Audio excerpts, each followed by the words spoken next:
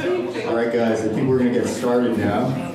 We have a number of medical student presentations. The first one is going to be by Michael Simmons, who's a fourth-year medical student from the University of Arizona. He's going to talk about a unique aspect of the AREDS trial.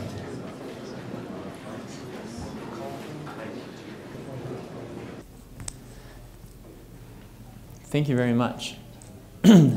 As Renee said, my name is Michael Simmons.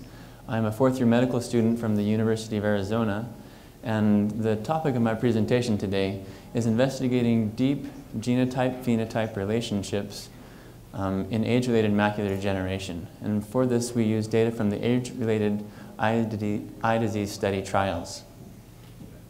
So, let's see. Actually, I'm going to need to pull out a keyboard here. 1 second. Okay, my mentor in this research is Dr. Emily Chu, who's the Deputy Director of the Clinical Trials Branch at the National Eye Institute. My co-mentor is Dr. Zhang Lu, who manages the text mining division at the National Center for Biotechnology Information. He and his team are responsible for the search functionality of PubMed. My research was made possible through the sponsors of the Medical Research Scholars Program at the NIH, which is a year-long residential research internship that I recently completed at the NIH. So, of course, we're talking about age-related macular degeneration today, and this is the leading cause of blindness in the elderly. It's a chronic neurodegenerative condition that results in the progressive loss of the retinal pigment epithelium and loss of photoreceptors. Although there's no definitive treatment, we have made a lot of progress recently with anti-VEGF agents, and the age-related eye disease study trial and its follow-up, AREDS-2, showed that the use of high-dose antioxidants and zinc delayed the progression to advanced stages of the disease. There's a very strong genetic component of AMD, and this is going to be the topic of our discussion today. So recently, in 2016, the largest genome-wide association study of age-related macular degeneration was completed. In this study, Fritz et al. Took 16,000 people with AMD as cases and compared them to 18,000 controls without AMD. And they looked at genes with broad gene sequencing that segregated with the presence of AMD. You can see here in this Manhattan plot, so named because it represents, or it looks kind of like a Manhattan skyline, that the x-axis contains various single nucleotide polymorphisms arranged by chromosome, and the y-axis contains, or has p-values of the strength of association between each of those SNPs and the development of AMD. This study identified 52 individual SNPs, or genetic loci, that associated with AMD, and 34 of those were most representative, including complement factor H, which was the first gene ever to be identified in relation to AMD, ARMS2 and its accompanying gene at this locus, HTRA1, and the MMP9 gene, which is the first gene in a genome-wide association study to be found to associate with a subtype of AMD, that of wet macular degeneration. This finding here is what interested me most. It seems startling to me that it took the largest study ever to find any significant association with a gene in any of the subtypes, because AMD is a very heterozygous condition. It seemed that we might have found other subtypes associated with specific genes before this. So we asked the question, are there differences in how these known genes discovered by the Fritz et al. Study, are there differences in how these genes predispose to age-related macular degeneration? And to answer this question, we developed a modification of the genome-wide association study construct, which we termed a deep phenotype association study. In this, we took a collection of people, in this case participants in the AREDS-2 trial, and we split them into groups of cases and controls, not by the presence or absence of AMD or any other condition, but rather by the presence or absence of a specific allele. We then looked at a broad array of phenotypes found in the deep information in the AREDS study, and looked at how one gene associated with many different phenotypes. This is opposite of what a genome-wide association study is, where they look at many genes in association with one phenotype. And we generated from this the familiar Manhattan plot. Although I have to say Manhattan seems a little presumptuous for this tiny RAF in comparison to the Fritz et al. Study, so it might be more appropriate to call it a Pocatello plot or something like that.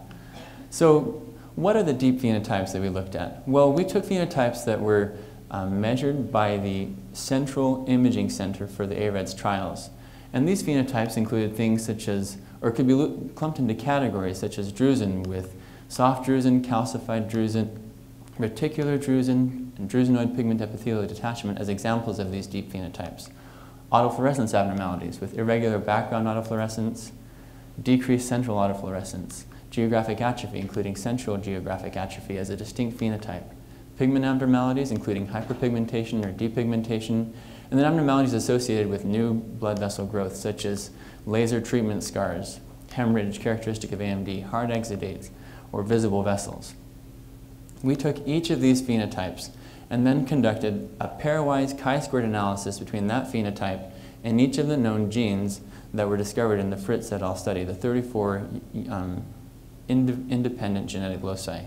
Because chi-squared analyses need to take place on a one-to-one basis, or basically they need to have binary classification of variables, we made the assumption that if a patient ever received a read of a specific phenotype, then they had that phenotype for sure.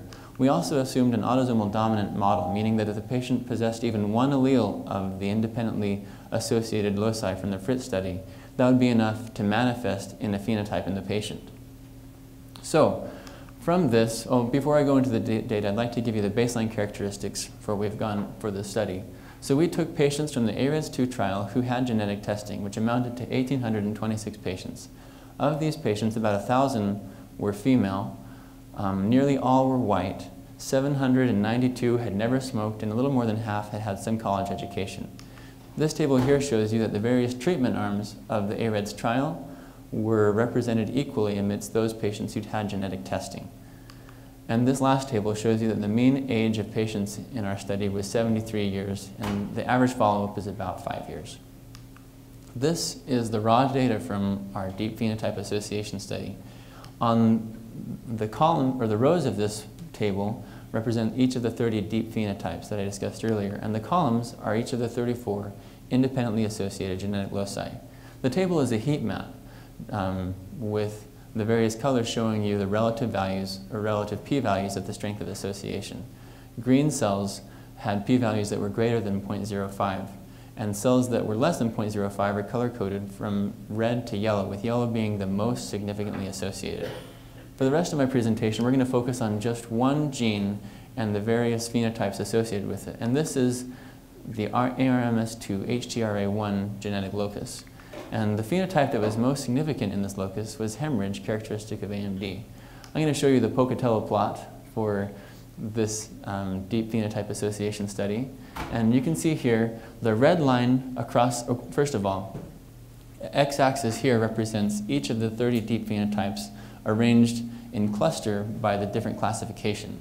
The right side cluster, the first cluster, is that of neovascular phenotypes. So you can see that there seems to be an association of neovascular phenotypes with the presence of the ARMS2 HTRA1 genetic locus.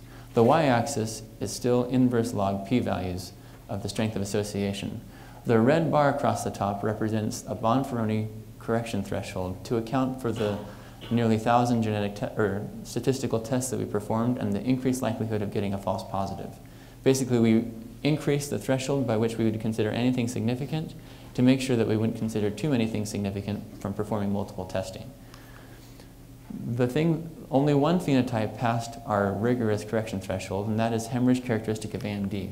And this is the table from which we derived our chi-squared analysis and the odds ratio.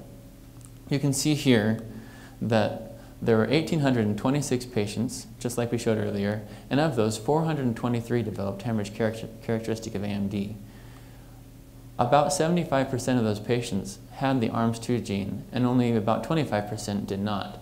And from this data, you can see that there's an odds ratio with patients with the ARMS2 gene about 80% more likely to have hemorrhage with AMD than those who did not. And the p-value for this was 1.17 times 10 to the minus 6th. Now, there's a known association between the ARMS2 genetic locus and choroidal neovascularization, and it's common knowledge that choroidal neovascular processes are more likely to hemorrhage than normal blood vessels. So we wondered if this association was simply related to the connection between ARMS2 and choroidal neovascularization. To see if this was the case, we took all the patients from those with genetic testing who had choroidal neovascularization and repeated the test in only that subset of people with CNV. We would expect that there would be no association if ARMS 2 did not predispose to hemorrhage, because all these patients had CNV, so they should be equally likely to hemorrhage. What we found, though, was in fact that the odds ratio for hemorrhage, even in a population of people with CNV already, was the same. People were still about 75% more likely to hemorrhage if they had the ARMS 2 genetic locus, which means that this increased likelihood of hemorrhage is independent of CNV status. And the p-value for this was still significant. So the next thing we did was we wanted to look at this association in a new subset of patients. Since this is a secondary analysis, it's likely that we might have beginner's luck and just find a spurious association. But the AREDS trial, which preceded the AREDS 2 trial, was a completely separate group of patients. From this trial, there were a few that were included in the AREDS 2 trial, and we excluded those patients. We also excluded all people who did not meet the inclusion criteria for the AREDS 2 trial. So they had to have large drusen at baseline, and then we took, of those, only people who had CNV already. This is the table for that, and you can see that there were 748 people who met our inclusion criteria. 509 of these had hemorrhage, which is a bit higher percentage than the last one, and that makes sense because back in the 1990s when AREDS was conducted, we didn't have anti-VEGF agents, and so there was more hemorrhage in general than there is now. Of this 509, nearly 400 patients had hemorrhage with the ARMS 2 variant, and the odds ratio was again consistent in this new subset of people with CNV. P-value was still significant.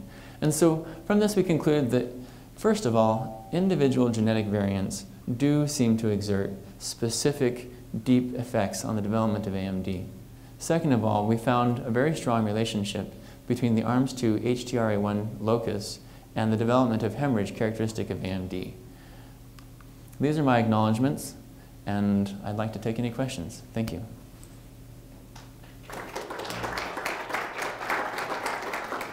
Dr. Bernstein. So can you talk about the challenges of the fact that AMD is a disease in evolution? So you're picking phenotypes that you know people who have drusen are eventually going to advance to the other disease. Does that, to more advanced disease, does that pose a problem or not? Actually, I think that this is one of the strengths. I think this is one of the strengths of our study and of the genome-wide association study construct in general. The connection between genes and phenotypes is kind of a black box. We know that genes are the building block for everything else in nature, so they've got to have some connection with disease. And that's what the genome-wide association study does really well. It says, we don't need to know anything in the middle. We can just say, is there an association between the presence of this gene and the presence of this phenotype? And that's what we've continued to do with this deep phenotype association study. We don't know exactly how, for example, ARMS 2 leads to hemorrhage characteristics of AMD, but without knowing any of the intermediates, we can say that there's a strong association between the presence of the gene and the presence of this final phenotype, which is an advanced phenotype. I think that one of the reasons why we were able to find significant findings in it at any rate is because of the size and quality and duration of the AREDS trials. Without that, with a just one-year study or a smaller subset of patients, we probably wouldn't be able to detect it because as a disease of aging, it would take a very long time for us to see the chronology of a progression of phenotypes in AMD. Any other questions? Thank you very much.